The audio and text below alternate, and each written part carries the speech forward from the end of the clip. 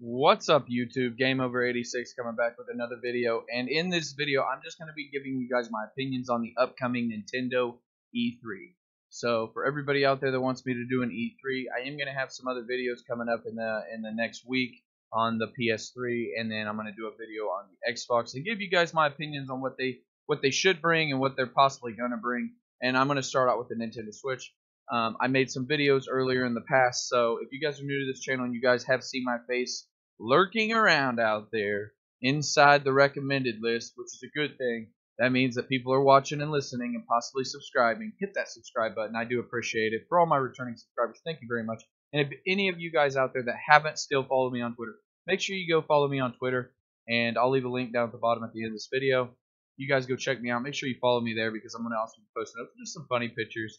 And also later on today, I am going to be streaming at 12 o'clock noon Central Time. So for everybody out there, get ready for that. I'm going to be streaming God of War for about an hour. So I hope you guys are looking forward to that. I'm looking forward to talking to you guys as well and seeing you guys in the stream. So make sure you stop by there, check me out, say hi, what's up, come visit me for an hour, and we'll go from there. Anyway, I'm going to be talking about the Nintendo Switch E3 coming up, give you guys some of my ideas, some of the things that they're going to be talking about. So if you guys sit back, enjoy, get ready to listen, my opinions on E3 Nintendo.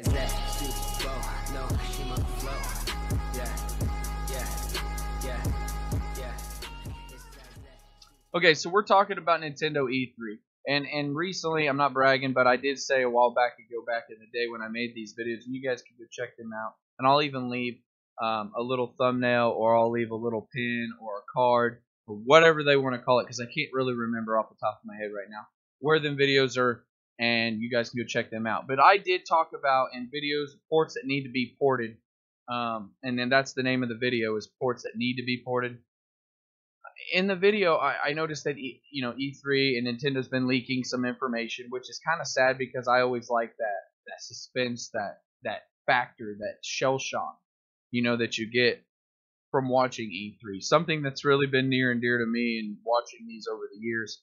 It's just awesome to see that. When you see it on that day, it's just like, oh, it's like brings you back to in the 90s, when you didn't find out about a new toy until you went to Toys R Us, or you didn't know about something until you seen it advertised, but you couldn't rewind it because they didn't have DVR and they didn't have all that stuff. So it was kind of cool that E3 was like one of them big shows that nobody knew anything about until that day. And it's kind of sad that some of these things are leaking. So that's kind of a bummer. But if I may start, what I'm going to start out with is some of the ones that we already kind of knew were coming, and possibly they're just going to be getting talked about. Metroid Prime 4 is one video that a lot of people are talking about. Obviously, they've already hyped it up earlier in the Nintendo Direct and the Mini Direct. They also are Pokemon, some kind of RPG. I'm sure it's going to have the two versions, and for the with the 8th generation or whatever you want to call it. Bayonetta 3, we already know that's going to be coming too as well. Pikmin 4, I like the Pikmin franchise. There's a lot of people that played Pikmin 1 and 2 on the GameCube. They didn't play 3 on the Wii U, and it was good. I think that it's just a guarantee that they're going to be keeping that franchise alive. The Legend of Zelda, though, Skyward Sword is what I want to get to right now, and I'll continue down the list on what I think, what they say possibly could be leaked. But I talked about this in games that I believe should have been ported over any of these Wii U ports right now. For a lot of the people that watch these videos, I get it. I understand why people want it ported. And I'm not dogging that they're porting every game. I was kind of dogging them because you got an online service coming up, but yet you're porting games that really don't have online, like big time connections. Besides, Splatoon 2. But when I'm saying port is you're porting Donkey Kong Tropical Freeze. It's a fun game. It wasn't really like a big time Wii U game. You're porting Captain Toad Treasure Tracker. It's a fun game, but like you can beat it in 2-3 hours. It's not really gonna like make people want to buy the subscription, even though it's $20 a year or $7.99 for 3 months, or I think it's like $3.99 for a month or something like that. It's not really that expensive. But they said they're bringing Skyward Sword remake, possibly leaked, and this is what I've been wanting them to bring because it was on the Wii U, or excuse me, the Wii. I apologize. And the controllers and stuff like that. It was one of the Zelda games I actually personally finished myself. It was fun. It was just unique and hard though to an extent because I didn't always like using the nunchucks. Okay, I didn't like I didn't like it. I wanted to use a regular remote, just like the original Zeldas and all that other stuff we were used to playing. So out of all the games, that was one of my big games that I wanted them, and it looks like they're obviously going to be possibly HD remaking it, from the Wii to the Switch. So that'll be a good thing. The other thing I see is Super Mario Maker 2, and it says it's not a sequel, it's just a port. Well, in my opinion, I hope that they port everything over from that game. If you're going with your online service coming this fall, that's one game I also talked about in my other videos that I would have ported first. I would have hyped up first to show them. Now, I know they're probably waiting until E3. I even say that in my old videos. Yes, you're probably going to wait until E3. That's fine. I get that. But you gotta have one of them games that were really big. And that was one big Wii U game that just sold awesome. It got a lot of people online because you could be playing them games online, other maps. So that game's great coming. The other game, Super Smash Brothers Nintendo Switch Edition, the ultimate version. Obviously, it's going to have the 3DS, the Wii U, and possibly a lot of DLC added on. Luigi's Mansion 3. That's cool because in my old video I talked about why would you port Luigi's Mansion to the 3DS when Luigi's Mansion Dark Moon was a lot better, and it's on the 3DS as well. So to me, I would have just ported that game to the Switch because I think that game was worth a port. I wouldn't have ported it to the 3DS. To me, that I just didn't believe it. It'll sell because it's Luigi, but I still don't think they should have ported it there. It's great to see Luigi's Mansion 3 possibly coming. I played the first one on the GameCube. It's good to see Luigi getting some love again because he don't have a lot of video games, and the ones that he does, he's never been the main character. Heck, most people take Waluigi or Wario and all these other guys over him, and that's sad. It's really sad because Luigi's the man, and Luigi was cool in Mario 2 NES. Really awesome game. Wasn't better than Peach though. But anyway, going on, WarioWare, that one's going to be a good one. A new WarioWare game, that would be fun. I played the old one on the GameCube, and it was fun. Some mini games and some other stuff like that. WarioWare, that would be cool to see a Waluigi game, in my opinion, over WarioWare. That's just my opinion personally. I think Waluigi is missing a game. He hasn't had one. I think he's big enough to get one. And that would be cool to have the villain, kind of like Wario Land and Wario World and all this stuff that I own. They were great. Bring Waluigi. That would be a cool one to have. Volt is in development, Volt is the developed, and a lot of the people that are working with it. It says right here, categories: mini games, Wario, honestly, Jimmy T, and the 9-Volt, developed by Intelligent Systems. So hopefully that's going to be a great company that makes these great games. I don't know a lot about them, obviously, so I plead the fifth on that, guys.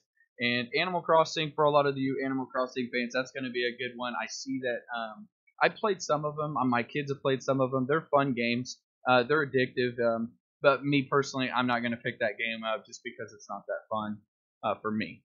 There's other games that I could be spending my money on. Unless I see that game at like $30, then I'll pick it up. If it's $60, though, I'm not messing with it. Fire Emblem, hopefully they'll actually get Fire Emblem going because it has a pretty good following. And I know that they brought the other one over, Fire Emblem, for the Switch when it first came. So hopefully they'll bring a new Fire Emblem. That was a fun game if you guys like that type of. To me, it's a good RPG game, JRPG or whatever you want to call it. To some people, they may not like it, especially if it gets released around, Pokemon or any of these other big hitters. So that's going to be a tough one for a lot of people. If Fire Emblem's put at like in May or March of next year and there's not a lot of big heavy hitters there, then I think it'll sell better than if you put it with, some of these big hitters that we've been waiting on. Don't put them in the same month. Come on, Nintendo. I know you can do that, and you better do that. The other games that I see is Yoshi. We already knew about, obviously, and I've seen some of the gameplay. It looks fun. It has a mix between, to me, Yoshi's Woolly World, where the yarn and all that, and then Little Big Planet. That's what it reminds me of to me. I was wanting kind of like a Yoshi game, kind of like a platformer, like a Mario game. That would be cool. It looks like they're going to just be keeping it kind of the same kind of Yoshi. You get the eggs, you throw them. Yeah, you can flip the map. It does look kind of cool. I may not get it on day one. I may wait until it drops in price because the game just didn't really appeal to me. I know a lot of you guys out there, you may be saying, oh, this game's awesome, it looks cool. That may be. I'm not judging the game. I haven't played it. I've just seen some gameplay. And for me, it kind of has too many of the old school things. I want a new Yoshi game. The next one's Mario Party 11 in the Mario Party franchise. This is the 11th one, so this is crazy because I think 9 and 10, they got a lot of flack because they were all in the car together, and you didn't get to separate the board pieces. I do like the old school way of playing it. I didn't like how everybody rode in the truck or the car or whatever, and it made it just kind of all bunched up. Like you could never be around this person over here. Like everybody's getting that star, or everybody that you hit one, but yet you're bringing them with you. So technically, everybody else was moving, and Nintendo came out and said that, oh, well, we didn't want people, they weren't paying attention when it was their turn. Well, make it more fun. Like, we didn't have this problem when Mario 1, 2, and 3 all came out on the Nintendo 64, all the way, up until 6, I think was one of my favorite ones on the GameCube. But make it fun then, again. Like, don't make them so easy. Make them challenging.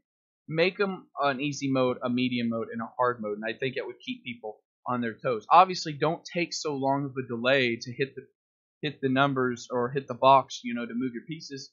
Keep it open. Keep it a bigger world, so I think more people will be in tune. So they do hopefully need to change that franchise around if they do come. And then it says a new unknown IP. It's a horror game developed by Retro Studios. So a horror game, in my opinion, and this is what they're saying, I'm hoping it's Eternal Darkness, and I hope that it's like a remake, or not a remake, but they do say a new unknown IP. But if it was me, man, I would make some of the cool classic horror games that were on the GameCube, which weren't a lot, but there were still some. If there was a new IP game out there, obviously, if it was me, you could make it more crazy than what people are thinking. This is Nintendo, so they do have an imagination. But take a Nintendo created characters, like I said, Waluigi's looking for a thing. Make a Waluigi horror game. And I know a lot of people may out there think, wow, really, Game Over 86? Like, are you really going to do that? The reason why I say that is because it's something new. It's something different than what we've all seen, kind of like Luigi's Mansion. So if they take Luigi's Mansion, if they take Waluigi, though, and make it into a horror game, and I'm just saying a little base platform, but it still could be a horror game. A lot of people may not take it like that, but I would. And that's because I have an imagination. I want to use my imagination. It don't have to be all about, it don't have to be about violence, blood, and all this other stuff, killing and whatnot. I mean, it shouldn't have to be about that. I mean, yeah, I know a horror game is, but you can still have that animated, cartoony kind of stuff. So a new unknown IP, we won't know until E3 possibly on this. I'm sure some people are speculating right now what it could be. To me, I don't know, so I'm not going to speculate. But I mean, if it was me picking one, I would want like a character that we're not used to seeing in this kind of realm become like a mass, killer or something like Waluigi could be. You could pair him up with Wario, or you could just pair him by himself, and and literally you could just, people are saying, oh, well, it's a new Mario. No, it could be a Waluigi game. You could bring new characters into it. So that's my opinion on that part. Obviously, just to re-go through it all, and I know people say that, but like, some of these games are fun.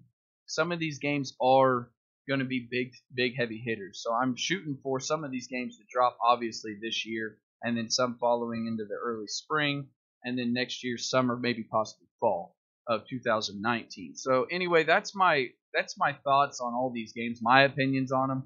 I know I ain't got like videos and whatnot, but my Elgato I've been setting up.